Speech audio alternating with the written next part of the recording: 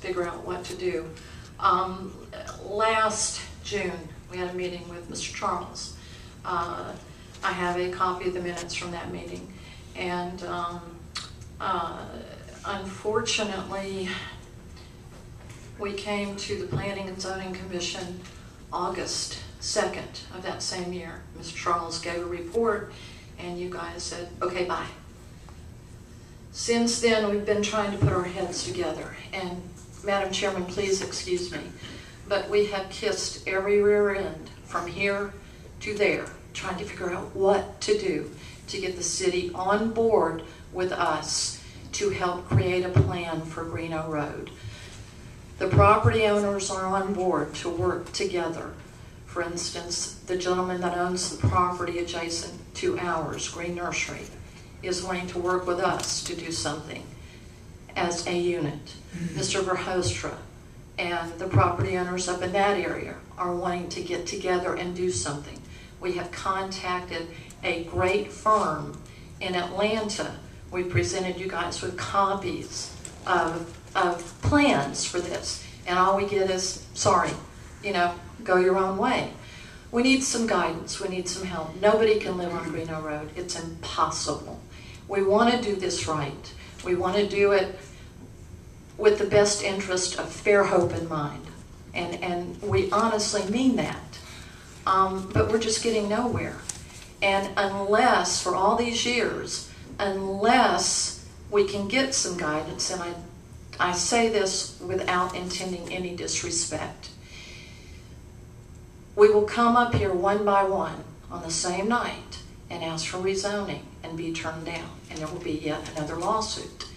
And I cannot imagine any other court, any court, turning us down. And you'll end up with a strip mall, which is what we do not want. I know Dick has tried to work with us. He's going, I don't know what else to do.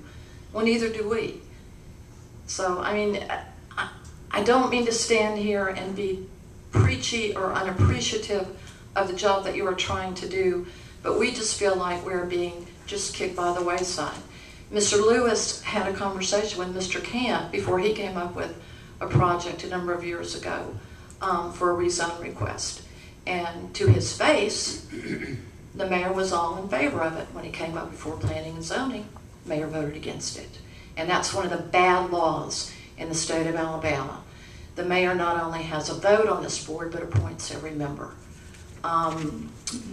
We talk about people recusing themselves, and I am so glad that the mayor didn't say too much about Mr. Fowles rezoning his property, because he was a huge campaign contributor to Tim's campaign last election, and he should have recused himself then.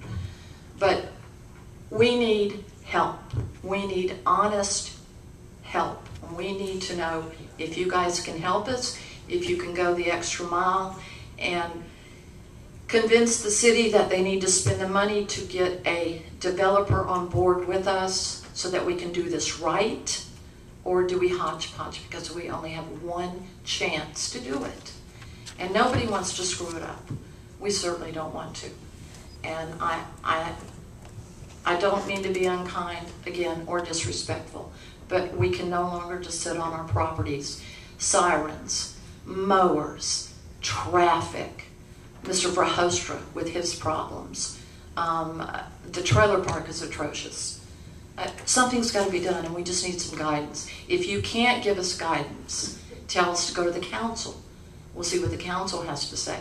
But I'm certain hiring a planner to help us do this is going to be a whole lot less expensive than another lawsuit. So, and I'm not making threats, please don't misunderstand, but I can definitely see that happening.